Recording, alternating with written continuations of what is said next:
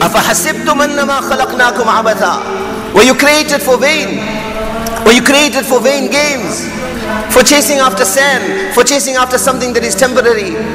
Why are you slogging and studying? I need a good education. Why you need a good education? To get a good degree. Why you need a good degree? To get a good job. Why you need a good job? To get a good salary. Why you need a good salary? So that I can give my children a good education, so that they can get a good degree, and they can get a good job, and they can get a good salary, and they can give their children a good education.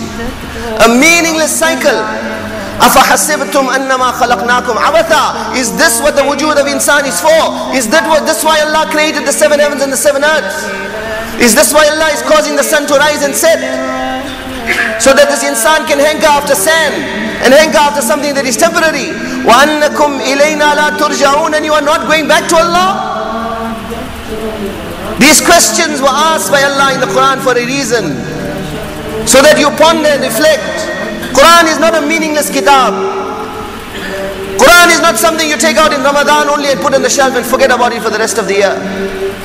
Quran is not something you come for Taraweeh Salah and make sure you go to that masjid where it's Ya'lamun, Ta'lamun, the Hafiz is finished the quickest. Quran is the message from Allah to this creation. Quran is a living entity. Man ja'alahu amamahu qadahu ila al-jannah. He who will live by the Quran, Allah says it will take him to Jannat. Wa man ja'alahu khalfahu qadahu ila an-nar. And if he puts it behind its back, it will take him to Jahannam.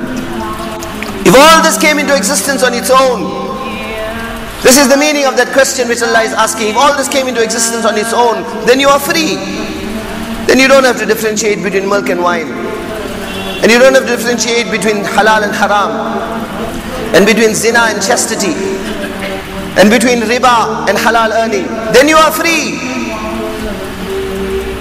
But if there is a purpose behind the creation of all this, and what Allah has created all this, Quran is saying, Inna ja'alna ma'ala al-ardi zinatan laha linabluwahum ayyuhum ahsanu amala.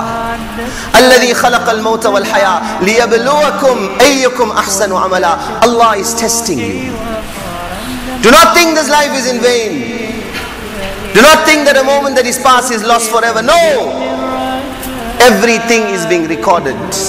أَيَحْسَبُ الْإِنسَانُ أَن يُتْرَكَ سُدًى. Do you think you are going to die and it's going to end there? No! Everything is being recorded.